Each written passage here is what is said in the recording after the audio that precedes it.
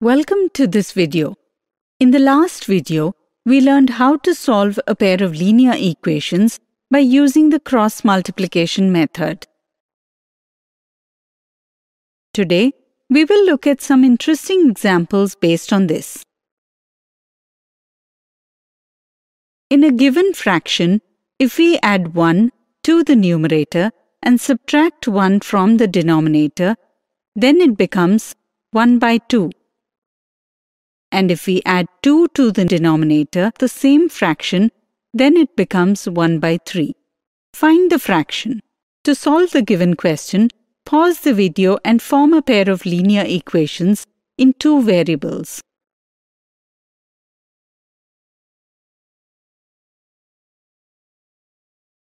I hope you have also written the linear equations shown on the screen.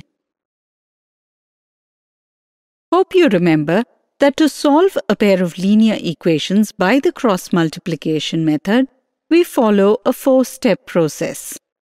Can you tell me what is to be done in the first step? Correct. First, we will write the given pair of equations in their general form.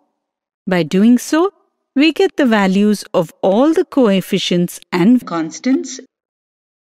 In step 2, we test the condition if a1b2 minus a2b1 is equal to 0 or not.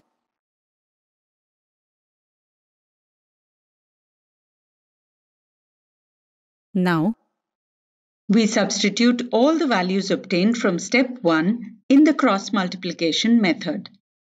And multiplying the numbers according to the arrows made, we subtract the second product from the first, after which we get x by 5 is equal to y by 13, which is equal to 1 by 1.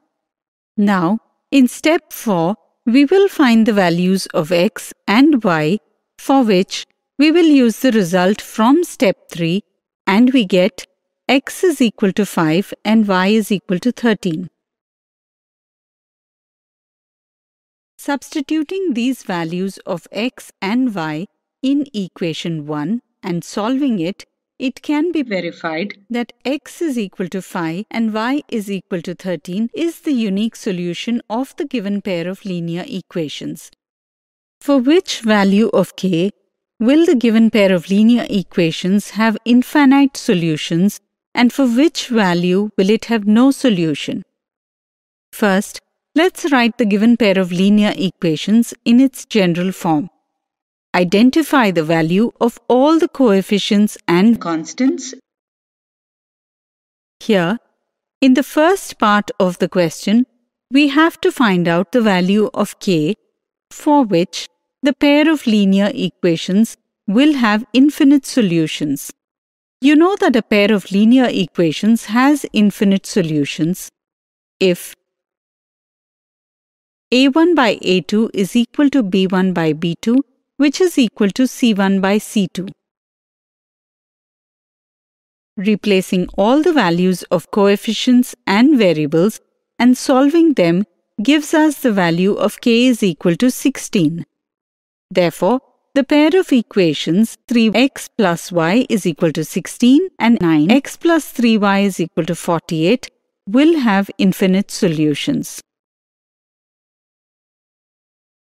Now, in the next part of the question, we need to find out for which value of k will the given pair of linear equations have no solution, again with the help of the table.